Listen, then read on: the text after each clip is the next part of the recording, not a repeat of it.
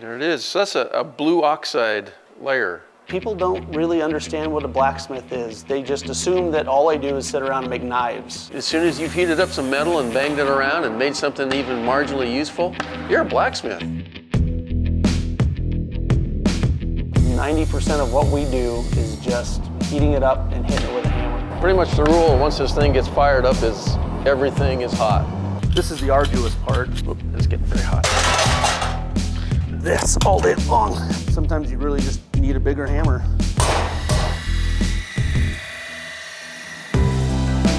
So if you walk into a commercial kitchen at a nice big restaurant, what are they using? There's so much you can do with a 10-inch carbon steel skillet. It can replace 90% of what you have in your kitchen right now. You're good forever. You don't have to buy any more skillets. My name is Tristan Godwin, and I'm a blacksmith. So the first thing we need to do is we've decided that we need to cut out a 12-inch circle. So I've got that programmed up into the computer. So I'm gonna go ahead and drive this machine using this wireless keyboard here. And this steel that we use, this is 12 gauge, which is a thickness. It's not so thin that it transfers heat too quickly and burns, and it's thick enough that it doesn't warp and do things like that. And this is a form of mild carbon steel. So 0.3 of 1% of carbon in it, which makes it malleable. That's what allows us to basically hammer it out, to form it into shape, to use the press on it.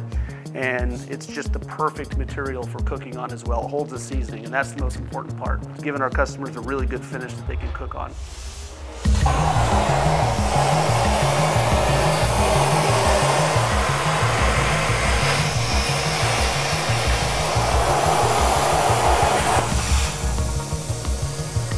Like magic.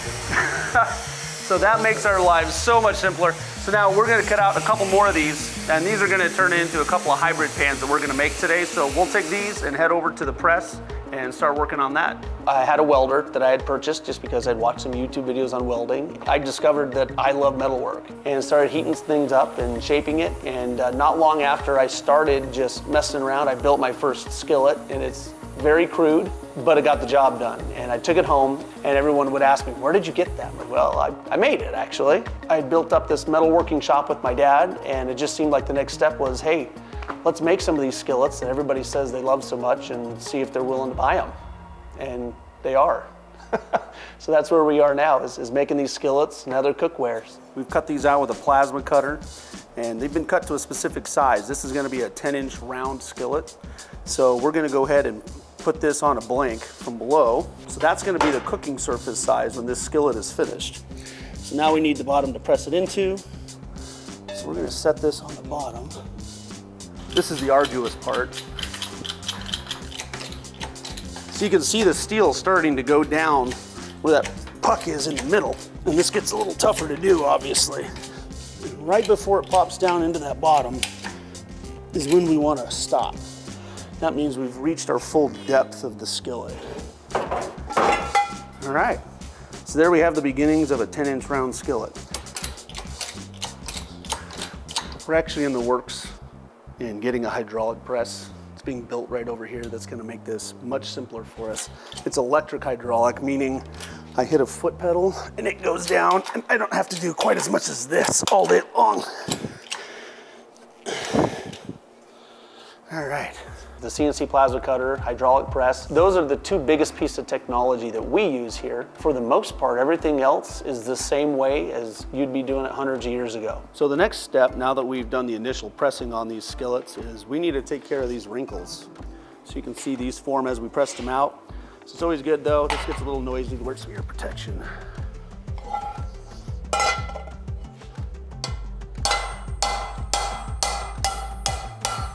We call these little marks birthmarks because they're just part of the process of this pan being born.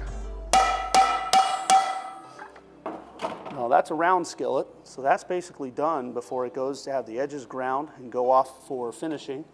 Now we're going to work on what will be a hybrid style pan, which is half polygon and half round.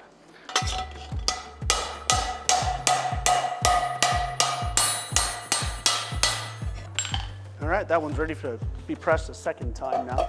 We want to create something that is a heritage item, something that you can use your entire life and leave to your children. And everyone you know, literally fought over who would get like grandma's cast iron. So that's why we started making the skillets. All right, so now that we've got those hammered out, we got to do a second press on what are going to be a hybrid pan, because they get a polygon shape first and then they get hammered again. So we're going to go ahead and set up to press them into that octagon shape now. And this is the form that we actually welded up to be able to press these into.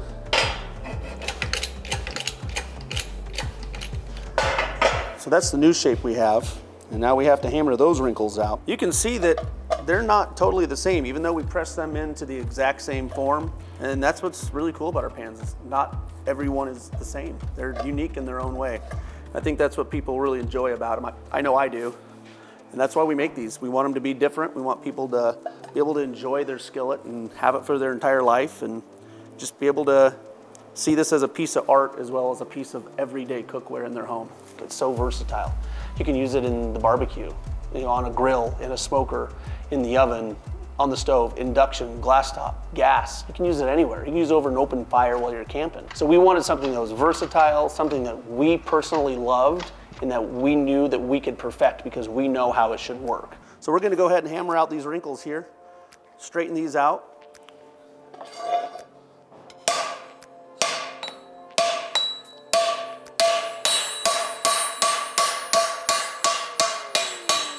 You know, you never trust a skinny cook. Well, you never trust a blacksmith with clean hands either. So it's hot, it's dirty, and it's fun. And it's what I live for. And what this hybrid does is, like I mentioned, we have the saute side, so it's easy to flip your vegetables or whatever you're frying in here. And at the same time, it's gonna leave these pour spouts on either side. All right, so now that we've got these hybrid pans pressed, we actually need to do some grinding on these. And right now they kind of have this scalloped area here, and we like to make that flat. Just makes it look really nice. It doesn't serve any function by being there.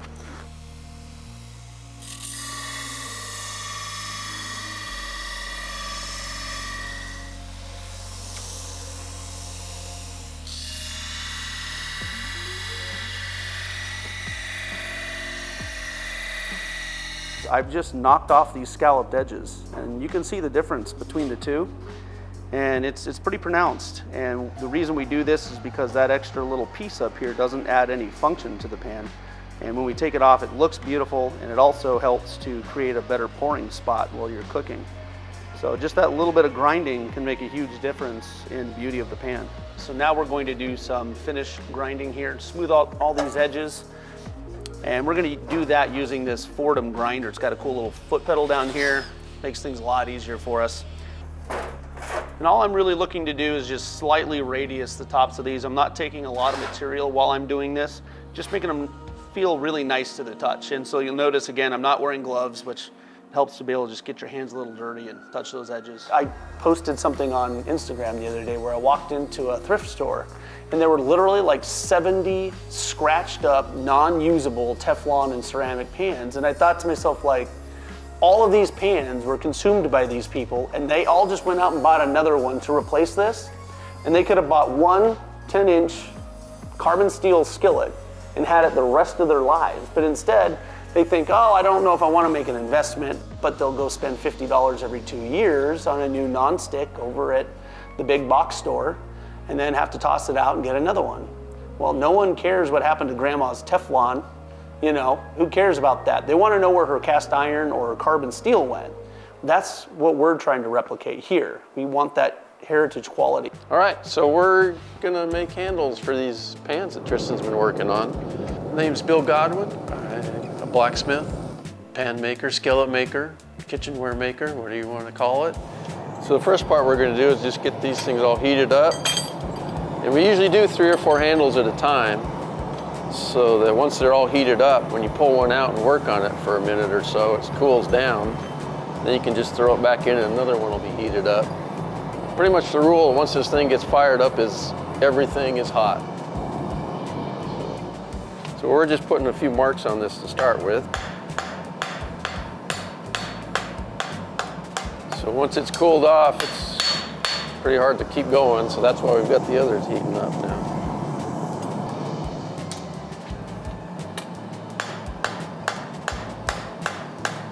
So the cold forging gets us the shape that we want. Hot forging, on the other hand, where we do like the handles or the smaller things like that, that's our chance to, when you really want to change the shape of something, like the fullering of the handle, we're really putting a different shape on it. So now that's heated up, got that nice orange glow to it. It moves a lot easier when you put it in the fullering tool.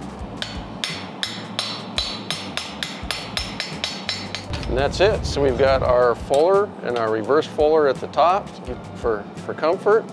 And we've got our hammer marks on here, which are there to just make it nice. All right, so we're just gonna take all the roughness and hard edges off these things now and still leave some of the beautiful marks that we worked so hard to put on there. So see if we can pull that off.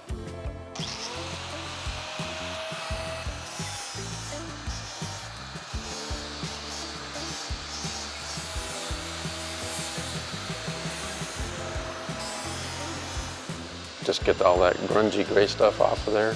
This is the wire brush. Just gotta be a little careful with it. It likes to grab stuff once in a while and toss it across the room. So we'll see how it goes.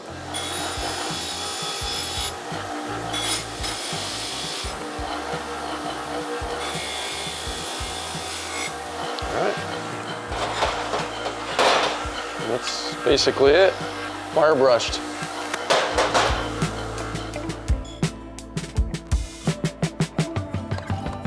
So we're going to go to final sanding now on these. We go to 120 grit, which doesn't seem all that fine, but go much finer than that, and it starts leaving the pan so smooth they don't really retain seasoning as well.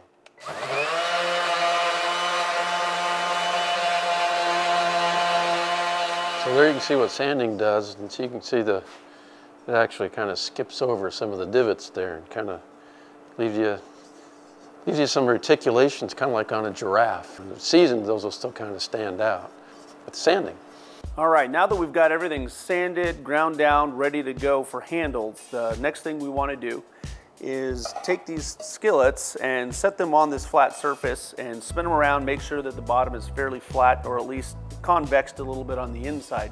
So the first thing we do, this one doesn't move a whole lot, but I can tell it's got a pivot point right over here.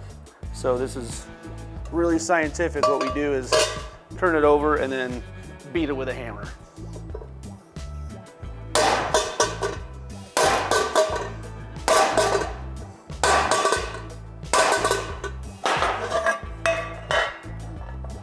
All right, that one was simple. We need to bend these handles to give them their unique shape. So we've got this really high-tech piece of plywood that we've actually cut with a bandsaw to make the shape that we use for our skillet handles. And a lot of the stuff in our shop just relies on brute force, and this is one of those jobs. So we've kind of designed this so that we can just put this handle in all the way to the bottom, align it, make sure it's straight, and give it a good push. Next step is let's get a drill bit in. This is a 1/4 inch drill bit for our 1/4 inch rivets. We're actually going to drill these out real quick because these are just rough.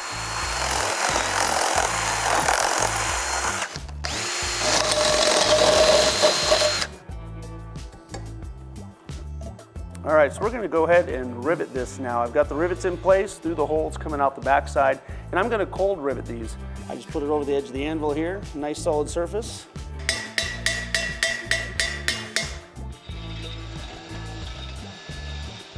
All right, so you can see in my hand here that that line is going directly down the handle, right onto the center, and that is good to go. So we've heated up these pans now with nothing on them, just clean, heated them up, and hopefully they've switched colors. Let's see what we get. They turn kind of blue, strangely enough.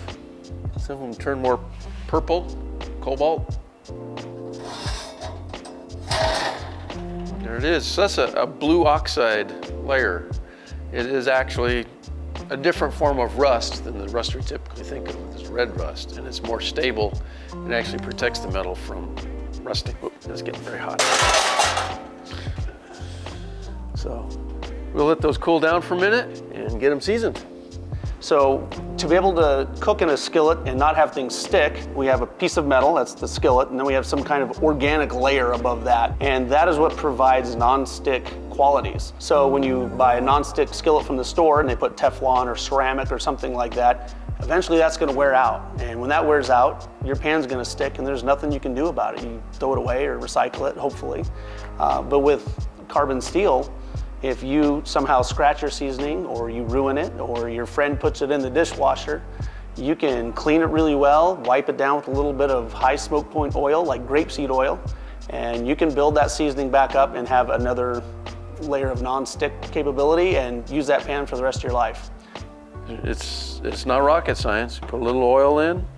We use grapeseed oil, and it's a high smoke point oil.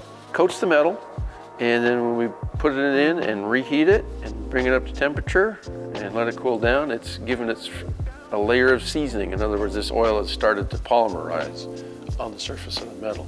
At this point, strangely enough, that's way too much oil. So now we go through with a dry paper towel and we act like we're trying to wipe all this oil off as much as we can. This is not only the seasoning process, it's the re-seasoning process. You can go over the top of the old seasoning, you can strip the old seasoning off and literally start all over from scratch. When people leave too much oil in there, that's when they get sort of that thick, gooey layer on there rather than just a true polymerized nonstick layer. Ready to go back in the oven now. So I'm gonna put this one in. I usually put them right back in the oven. Just about every week, you got a phone in one hand and I'm trying to fry eggs one-handed in the other because I'm doing this week's video of, hey look, eggs don't stick, that I can show people at the market. They go like, does this really work? And I break out my phone, like, you got 1 minute? And I show them the phone and show the eggs sliding around in the pan.